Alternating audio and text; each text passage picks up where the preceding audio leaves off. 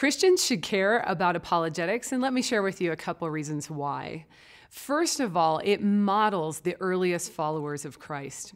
In fact, in 1 Peter 3:15, we find the Apostle Peter telling a group of persecuted Christians that they are not to fear what man fears, but in their hearts, they're supposed to set apart Christ as Lord.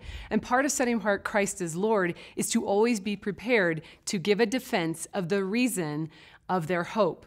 Now let's look at that real quick. Why are they fearful? Well, apparently there's something related to sharing their belief in Christ or sharing who they are as Christians. And so Peter's telling them to not be fearful, but he's giving them a command to always be ready to give this defense, the word apologia, of the reason of their hope. What is their hope?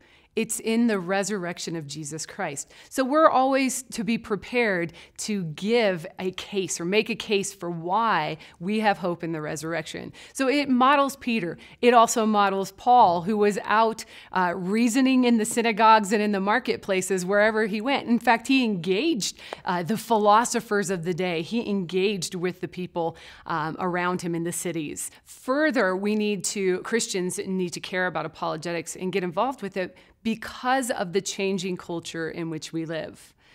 A Christian can no longer assume that the people to whom they're speaking have any kind of background knowledge in basic Christianity. That is disappearing from our culture. So a Christian may have to explain the basics of the Christian faith, may have to start explaining that from just points about worldview, like is there an afterlife? Why do we say there's a good God when we see so much evil in the world?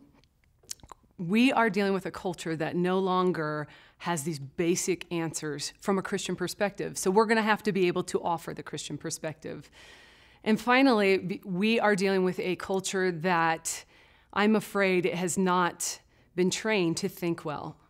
And so they don't know how to reason through different worldviews.